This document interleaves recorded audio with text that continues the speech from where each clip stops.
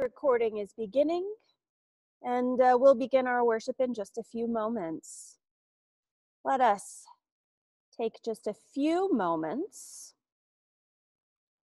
in quiet to invite God into this space, to ask God to be with us as we pray.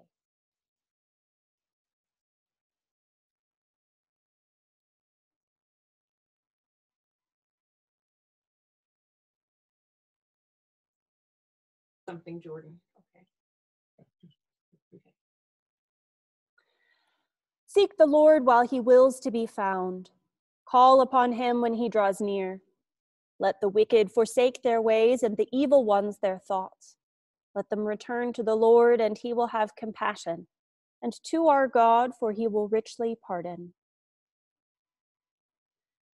Dear friends in Christ, as we prepare to worship Almighty God, let us with penitent and obedient hearts confess our sins, that we may obtain forgiveness by his infinite goodness and mercy. Go ahead, Linda. Most merciful God, we confess that we have sinned against you in thought, word, and deed, by what we have done and by what we have left undone. We have not loved you with our whole heart. We have not loved our neighbors as ourselves. We are truly sorry, and we humbly repent. For the sake of your Son, Jesus Christ, have mercy on us and forgive us, that we may delight in your will and walk in your ways to the glory of your name. Amen. Almighty God, have mercy upon you, pardon and deliver you from all your sins, confirm and strengthen you in all goodness, and keep you in eternal life. Through Jesus Christ our Lord. Amen. Lord, open our lips. And our mouth shall proclaim your praise. O God, make speed to save us. O Lord, make haste to help us. Glory to the Father, and to the Son, and to the Holy Spirit, as it was in the beginning, is now, and will be forever. Amen. The Lord is full of compassion and mercy. O come, let us worship. Let us say together the Venite as found on the screen in front of you. Come, let us sing to the Lord. Let us shout for joy to the rock of our salvation. Let us come before his presence with thanksgiving and raise a loud shout to him with psalms. For the Lord is a great God and a great King above all gods. In his hand are the caverns of the earth, and the heights of the hills are his also. The sea is his made it, and his hands have molded the dry land. Come, let us bow down and bend the knee, and kneel before the Lord our Maker. For he is our God, and we are the people of his pasture and the sheep of his hand. Oh, that today you would hearken to his voice. The Lord is full of compassion and mercy. Oh, come, let us worship. The psalm appointed for today is Psalm 118. We will read it responsively by whole verse. Give thanks to the Lord, for he is good. His mercy endures forever. Let Israel now proclaim, his mercy endures forever. Let the house of Aaron now proclaim, his mercy endures forever. Let those who fear the Lord now proclaim, his mercy endures forever. I called to the Lord in my distress. The Lord answered by setting me free. The Lord is at my side, therefore I will not fear. What can anyone do to me? The Lord is at my side to help me. I will triumph over those who hate me. It is better to rely on the Lord than to put trust in flesh. It is better to rely on the Lord than to put any trust in rulers. All the ungodly encompass me. In the name of the Lord, I will repel them. They hem me in. They hem me in on every side. In the name of the Lord, I will repel them. They swarm about me like bees. They blaze like a fire of thorns. In the name of the Lord, I will repel them. I was pressed so hard that I almost fell, but the Lord came to my help. The Lord is my strength and my song, and he has become my salvation. There is a sound of exultation and victory in the tents of the righteous. The right hand of the Lord has triumphed. The right hand of the Lord is exalted. The right hand of the Lord has triumphed. I shall not die, but live, and declare the works of the Lord. The Lord has punished me sorely, but he did not hand me over to death. Open for me the gates of righteousness. I will I enter will- them. I will offer thanks to the Lord. This is the gate of the Lord. He who is righteous may enter. I will give thanks to you, for you answered me and have become my salvation. The same stone which the builders rejected has become the chief cornerstone. This is the Lord's doing, and it is marvelous in our eyes. On this day the Lord has acted. We will rejoice and be glad in it. Hosanna, Lord, Hosanna. Lord, send us now success. Blessed is he who comes in the name of the Lord.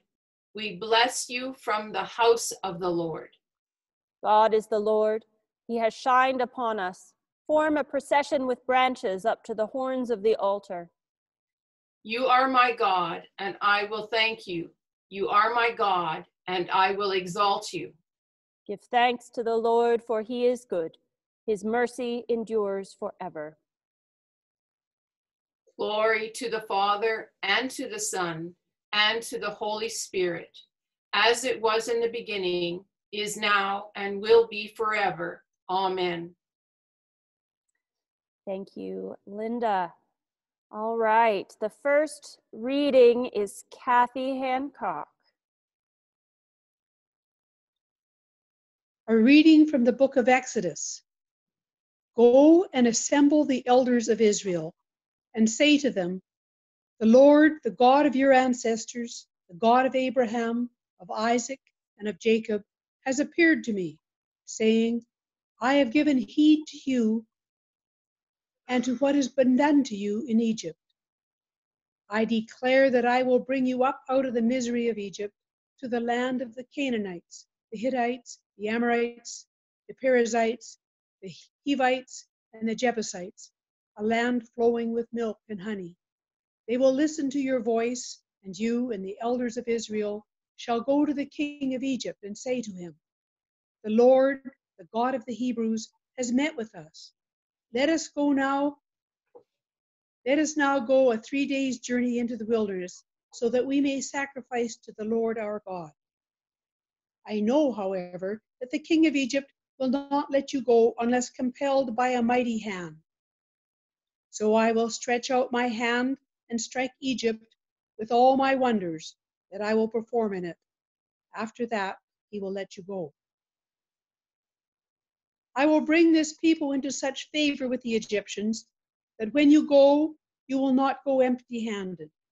Each woman shall ask her neighbor, and any woman living in the neighbor's house, for jewelry of silver and of gold and clothing.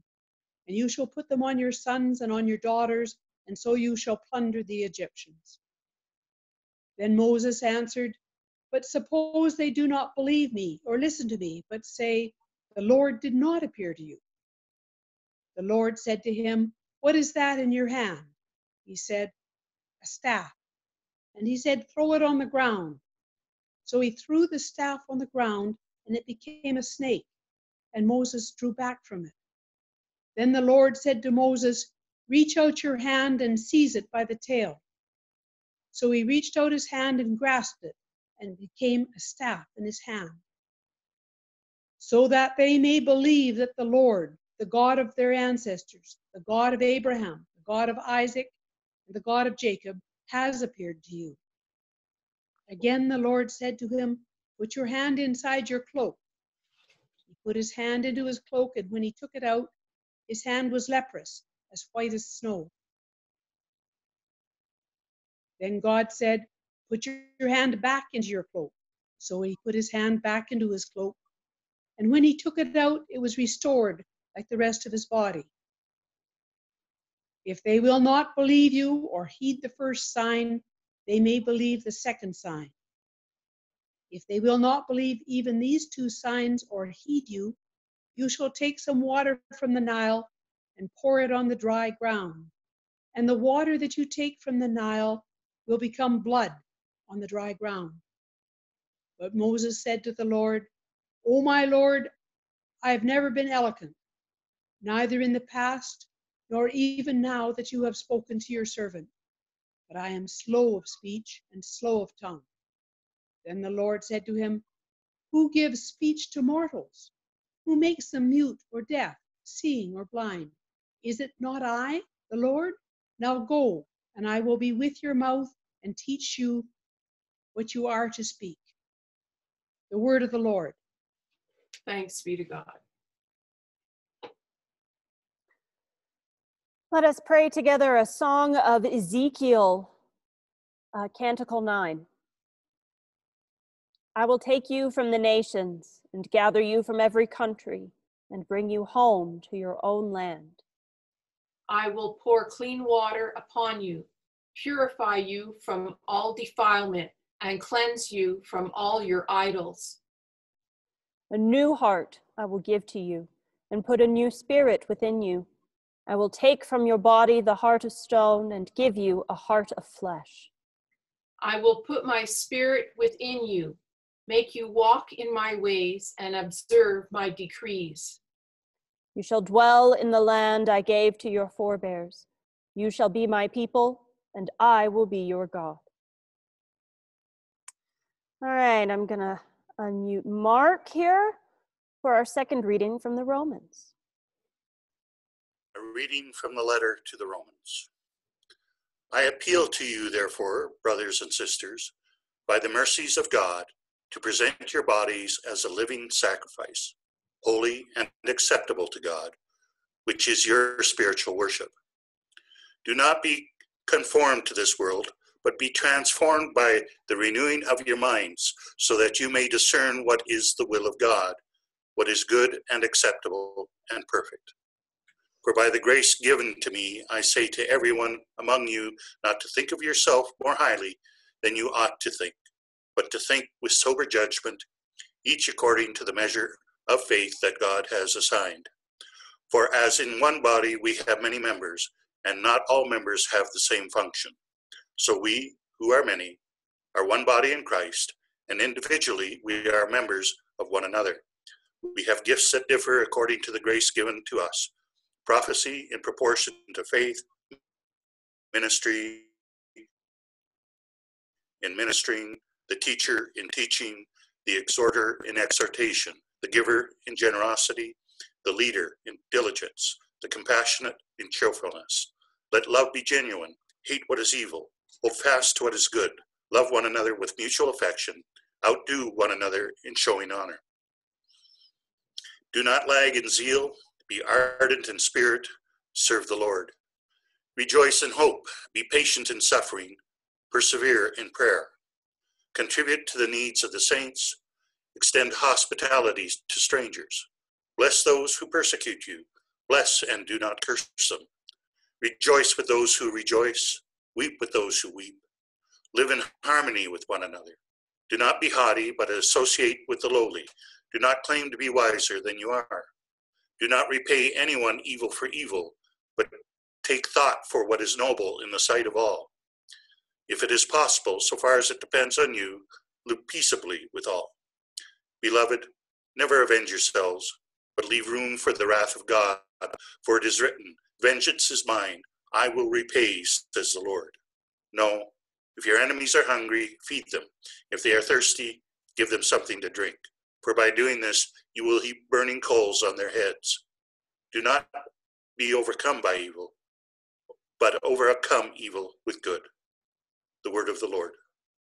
Thanks be to God. Thank you. Thank you so much. Mark.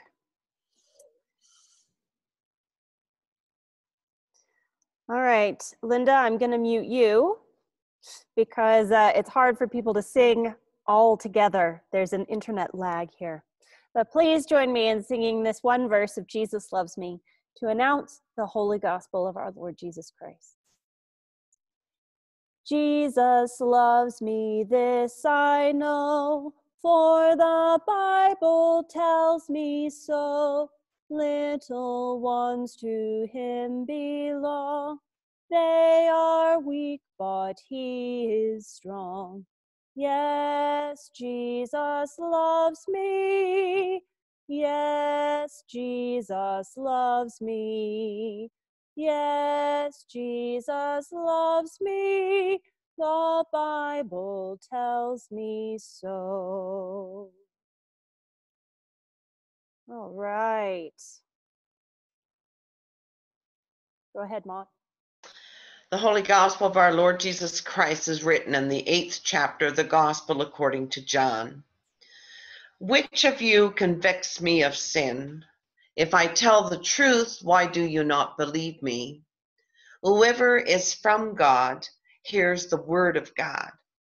The reason you do not hear them is that you are not from God. The Jews answered him, Are we not right in saying that you are a Samaritan and have a demon? Jesus answered, I do not have a demon, but I honor my Father, and you dishonor me. Yet I do not seek my own glory. There is one who seeks it, and he is the judge. Very truly I tell you, whoever keeps my word will never see death. The Jews said to him, Now we know that you have a demon. Abraham died, and so did the prophets, yet you say, Whoever keeps my word will never taste death. Are you greater than our father Abraham, who died? The prophets also died. Who do you claim to be? Jesus answered, If I glorify myself, my glory is nothing. It is my Father who glorifies me, he of whom you say, He is our God, though you do not know him. But I know him. If I would say that I do not know him, I would be a liar like you. But I do know him, and I keep his word. Your ancestor Abraham rejoiced that he would see my day. He saw it and was glad. Then the Jews said to him, You are not yet 50 years old, and have you seen Abraham? Jesus said to them, Very truly I tell you, before Abraham was, I am. So they picked up stones to throw at him, but Jesus hid himself and went out of the temple. The word of the Lord. Thanks be to God.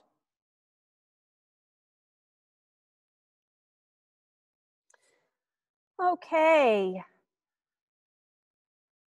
So if you join us for our daily morning prayer, you know that at this time we generally unmute and share some thoughts about the readings. Today I'm going to preach a short, it's not really a sermon, it's more of a reflection, I guess. It's not quite pulpit pounding-y to really count as a sermon. But if you have thoughts about the readings, please do type them into the chat. It's been a real gift to me to hear how God is speaking in each person's heart as we hear the word of God in Scripture. I want to focus today on our reading from Romans, and especially on these words. Do not be overcome by evil, but overcome evil with good. Martin Luther King used to quote this passage often when he was in the midst of the civil rights movement, back during the days when he was facing down evil with little more than conviction that he was on the side of right and justice, that he had a community of faithful people around him, and faith that God would convict the hearts of his persecutors. It is perhaps easier when one has been called to battle stations, as we have, to have a clear and common enemy, an evil. But this virus is not evil. It is a part of God's creation. And when God saw God's creation, he declared that it was good. We often think of natural phenomena that hurt human beings as evil, like volcanoes or hurricanes, snakes and spider bites, tornadoes, the whole lot of it, right? But human beings, also part of God's creation, can also hurt and even kill human beings. And we are not evil. Harmful, terrible things can be done by creatures that are not evil, and so too this virus. If there is evil at work in the world right now, it is the same evil that was in the world before this pandemic began, the same evil Martin Luther King fought against, the same evil that killed our Lord Jesus Christ, a paralyzing fear of the power of death. Death says, be afraid. Death says there isn't enough for everyone. Death says, let's prioritize the economy over the lives of precious human beings. And don't get me wrong, I understand that fear. I am as scared of dying and of losing people as anyone. It is natural to be afraid. It is not evil. But what is evil is allowing that fear to drive us to greedy and selfish actions. The Apostle Paul understood that fear too. He understood, as I mentioned last week, what it was to be imprisoned, beaten, starved, driven from his home. And in the midst of that fear, feeling the same fear many of us are feeling here and now, he wrote this letter. Let love be genuine. Hate what is evil, hold fast to what is good. Love one another with mutual affection, outdo one another in showing honor. Rejoice in hope, be patient in suffering, persevere in prayer. Extend hospitality to strangers, live in harmony. Do not repay anyone evil for evil. Overcome evil with good. What an extraordinary thing to write. What an extraordinary call we have been given even in the midst of our suffering. Not to fear, not to greed, but to love, hospitality, perseverance, and affection.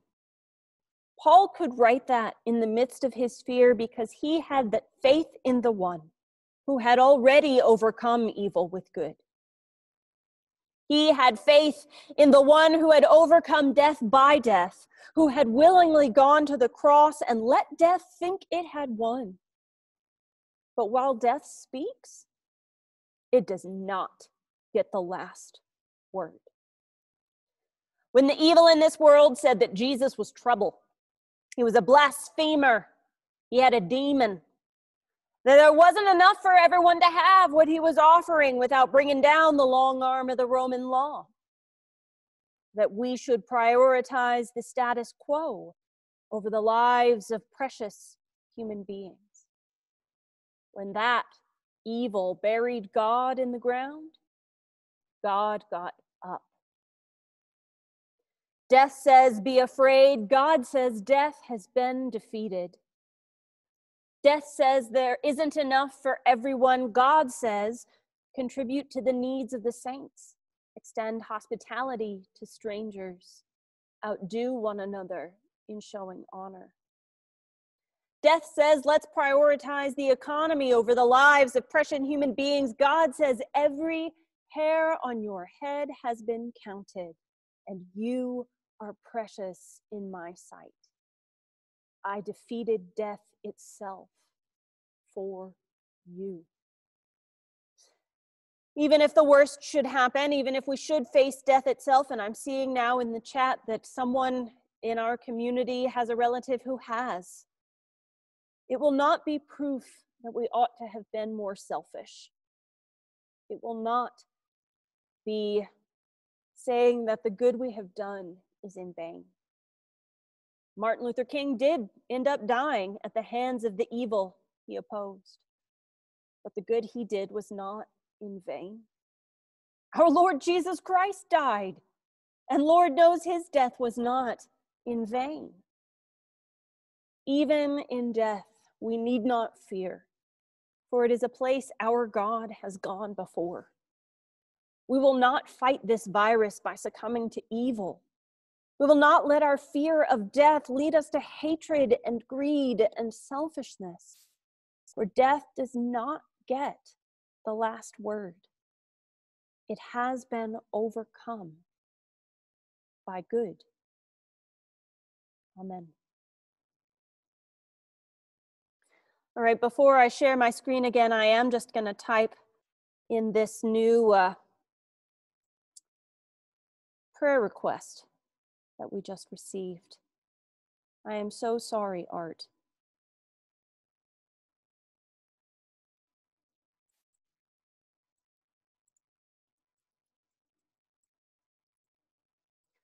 It is your cousin's husband who died of COVID-19.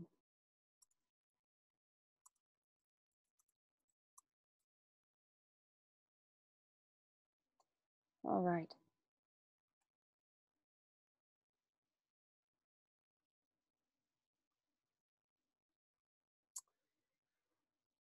Okay.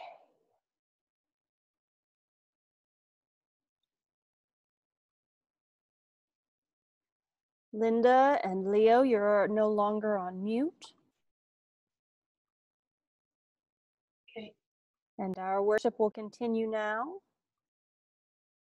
as we affirm our faith using the words of the Apostles' Creed. I believe in God, The Father Almighty, creator of heaven and earth. I believe in Jesus Christ, his only Son, our Lord. He was conceived by the power of the Holy Spirit and born of the Virgin Mary. He suffered under Pontius Pilate, was crucified, died, and was buried. He descended to the dead. On the third day he rose again. He ascended into heaven and is seated at the right hand of the Father. He will come again to judge the living and the dead. I believe in the Holy Spirit, the Holy Catholic Church, the communion of saints, the forgiveness of sins, the resurrection of the body, and the life everlasting. Amen.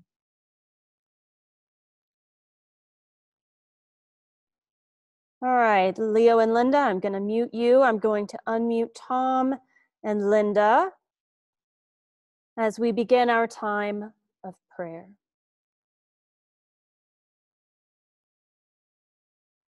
Go ahead. In peace we pray to you, Lord God.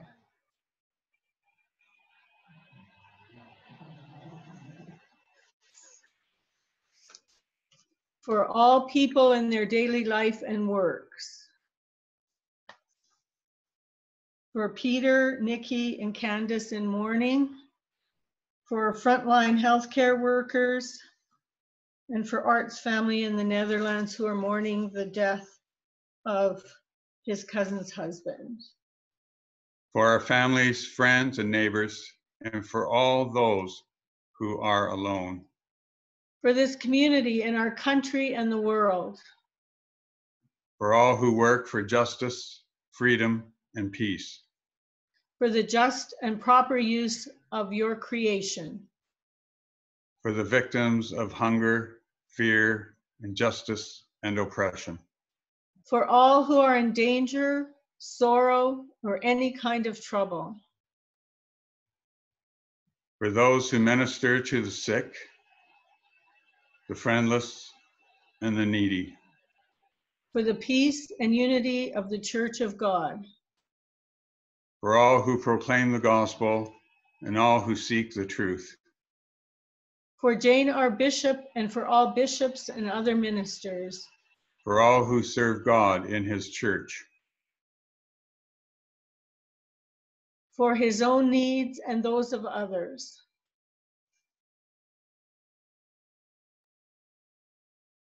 I ask also for prayers for my sister and brother who are having the COVID-19 test today. And for my mother who is in lockdown at her place. Hear us, Lord. For your mercy is great. We thank you, Lord, for all the blessings of this life.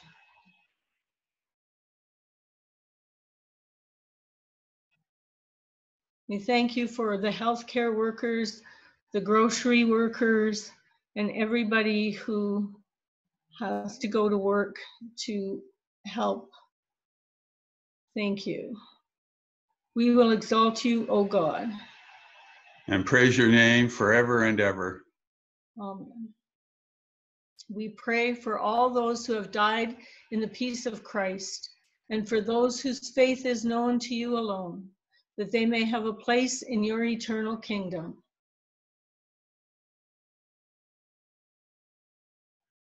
We pray for Art's cousin's husband. Lord, let your loving kindness be upon them. Who put their trust in you.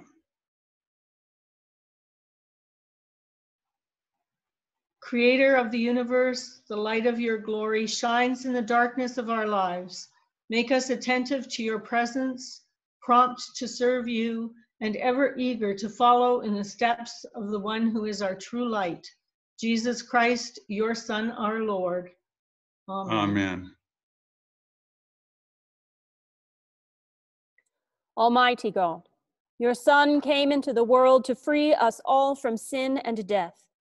Breathe upon us with the power of your Spirit, that we may be raised to new life in Christ, and serve you in holiness and righteousness all our days. Through the same Jesus Christ our Lord. Amen. Amen. And now, as our Savior Christ has taught us, we are bold to say, Our Father, who art in heaven, hallowed be thy name. Thy kingdom come, thy will be done, on earth as it is in heaven. Give us this day our daily bread, and forgive us our trespasses, as we forgive those who trespass against us. And lead us not into temptation, but deliver us from evil. For thine is the kingdom, the power, and the glory, forever and ever. Amen.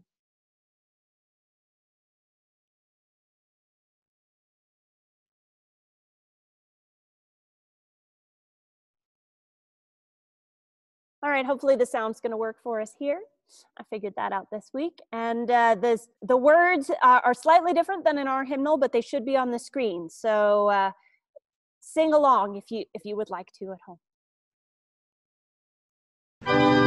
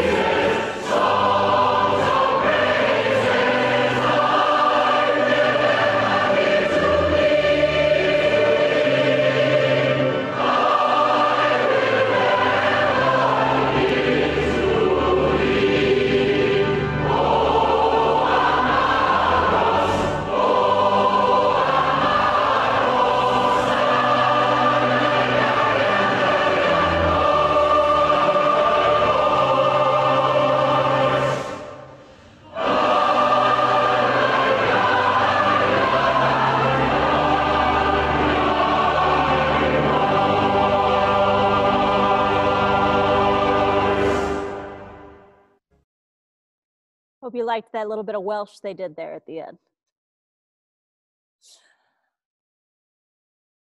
Let us bless the Lord.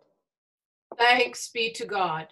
The grace of our Lord Jesus Christ and the love of God and the fellowship of the Holy Spirit be with us all evermore. Amen. Amen. All righty. I'm going to turn the recording off.